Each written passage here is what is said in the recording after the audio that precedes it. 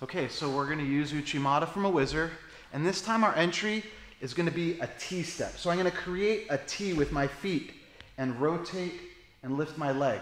So I want to make sure that when I enter, my center of balance is right underneath, my feet are underneath my hips, and my hips are right underneath my head. I don't want to be leaning in too far to him or away from him too much. I want to have my center of balance perfect, okay? So I could kind of start this one a little bit cheating. I don't have to be facing Max here. I could be rotated, just angled a little bit. So I kind of have done the first step without him knowing it. I have this angle, I have my Whizzer, I have the tricep, I'm threaded under and through, okay? So from here, I'm gonna slide my first step in, which is my far leg, my back leg, is gonna rotate and kind of like create a hip rotation, okay? So from that position, I'm gonna corkscrew my left foot. If I'm a lefty, it's my left foot, righty, right foot. So as I do that movement, I'm rotating my toe. So it's really good to like practice, you know, like this kind of motion where your hips can rotate dynamically. And that's one of the solo drills I have in that section where you could practice that and kind of like unlock that. So it's not going to be such a hard movement to grasp when you learn the technique. You're going to already have the framework. So I have my Whizzer and a tricep.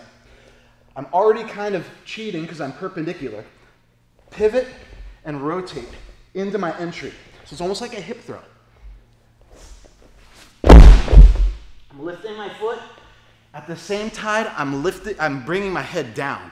So it's like acting like a seesaw in my body. My head and my toe are operating together in unity rather than working against each other. I want to have my head and toe operate in that fashion where one goes down, the other goes up. My toe is turned inward, so my hip is rotating.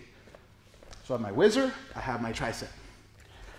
I'm pivoting and I'm creating kind of a T with my feet. It's a really quick entry. So that back step entry in the last volume we just practiced, that one is good to learn the foundational structure of an Uchimata or a lot of hip throws, that back step. But in live goes or in tournaments, you have to use the concepts from that back step, which takes a long time, just like 1, 2. By then, your opponent's already kind of shifted sometimes. So we're adjusting the entry with the same foundational concepts as that back step. Our hips, our feet, our knees, our head are all in alignment. So I'm kind of cutting out some steps. I have my Whizzer, which I'm hiking up when I do set my feet.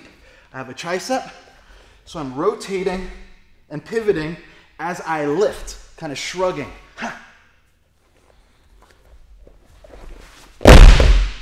Toe is turned in, head goes down, foot goes up. So that kind of shrug in Kazushi is really important for most throws. It doesn't just have to be from a static position.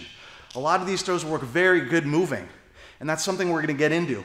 But first, just get the retention of the technique itself before you add variables, movement, reactions, combinations. All those things are going to come. So let's get these techniques down. One more time. Tricep, Whizzer, hand is on my chest. Right here, I'm going to rotate and pivot my feet as I slide. Breathe out when you throw.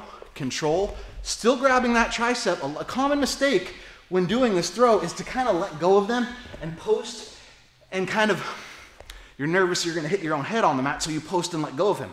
Now that technique, that throw you've done, is going to end up in a scramble because you've lost all control. You want to hold on to that tricep at least. Okay, so one more time. I'm in here. I'm going to pivot my feet and rotate and slide in all simultaneously. Breathing out, still holding that tricep. Okay, so give it a try.